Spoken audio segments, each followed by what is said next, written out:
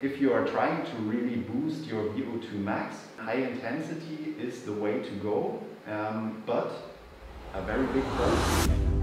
What's up, explorers? Today we'll determine the best training routine to improve your VO2 max. For that, we went to one of the most renowned clinics for sports medicine. There, we consulted with a medical doctor and a sports scientist. In the last two videos, we already uncovered why VO2 max is crucial for longevity, how it works, and different ways you can test it. So today, we'll round things off with part 3. Now, there was a really big but. You can't do high intensity every day, so your body will also need some rest. But the high intensity is really the thing that boosts the VO2 max. We are always trying to get our patients to follow a polarized training, which would be having 10 to 20% of the amount of time that you are doing sports, having this in very high intensities.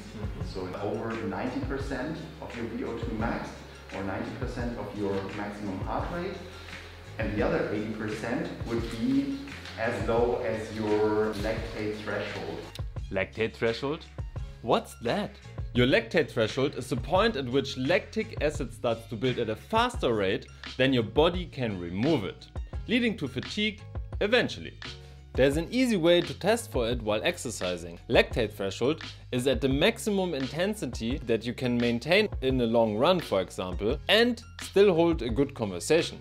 Or, as Dr. Hoting puts it, if you want to call your mom, it's a good way to do it, you have the time. So mom, expect my call the next time I go running. The doctor prescribed it. Kidding aside, wasn't the point of this video to find out how we can improve our VO2 max? So why is this lactate threshold now suddenly so important? Have you ever heard of marathon world record holder Eliud Kipchoge? He's the first human to run a marathon below 2 hours, and for that he averaged a pace of over 21 kilometers per hour. Or for our American explorers, that's 13 miles per hour. Many people don't even sprint that fast. And that's because his lactate threshold is just beyond the moon.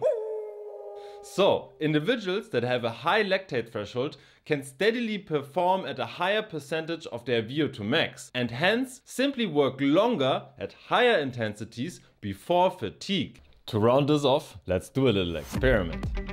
Imagine your VO2 max would be this jar and the liquid inside it represents the lactate threshold. Now, as your lactate threshold increases, you can see that it's limited by the size of the jar. So for maximum performance and longevity results, we would want to increase our jar size for VO2 max and work on filling it up as much as possible.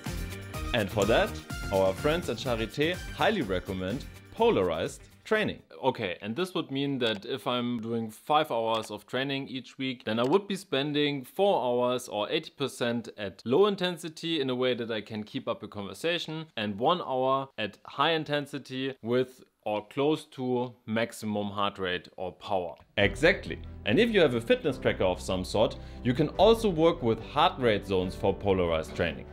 Using heart rate zones, low intensity at lactate threshold would correspond to zone 2 training. So that's 60 to 70% of your maximum heart rate. And high intensity would correspond to zone 5 training, or above 90% of your maximum heart rate. And in case you're wondering how you can find out what your maximum heart rate is without doing a sophisticated test, there's a good formula. Take 220 minus your age, and that will give you a maximum heart rate. For me, that would be 189. Okay, got it. But what kind of exercises should I optimally do in polarized training? For your low intensity training, any exercise where you can maintain a steady heart rate and pace is sound. This could be walking, running, cycling or swimming. But then it's very important that for maximum benefits, you actually spend above 45 minutes, better even 60 to 75 minutes doing zone 2 training in one session. For your high intensity training, there's many different protocols, but let's see what the doctor said. A standard protocol, for example, would be the 4x4, where you would try to warm up and then have 4 times 4 minutes of riding at 171 roundabout, plus minus maybe 3 beats per minute, with 4 minutes of rest in between. Okay. And then a cool down afterwards. So this would be like the basic standard for a high intensity workout that really boosts your VO2 max. Okay, now that we got our results and trainings plan, it's time to round off our 3-part VO2 MAX series. I have learned more than I would have ever imagined before making this video, and together with the medical team at Charité, I agreed to do a little experiment. I will now commit myself to doing the Polarized Training protocol over the next 3 months, after which I'll get back to Charité and retest my VO2 MAX. And then we'll see if I was able to improve it. But adopting the right nutrition protocol that suits your training plan is just as important. And to find out which nutrition protocol I had great experiences with, check out this video here. Thanks for watching. If you want to join the quest, please leave a like and don't forget to subscribe.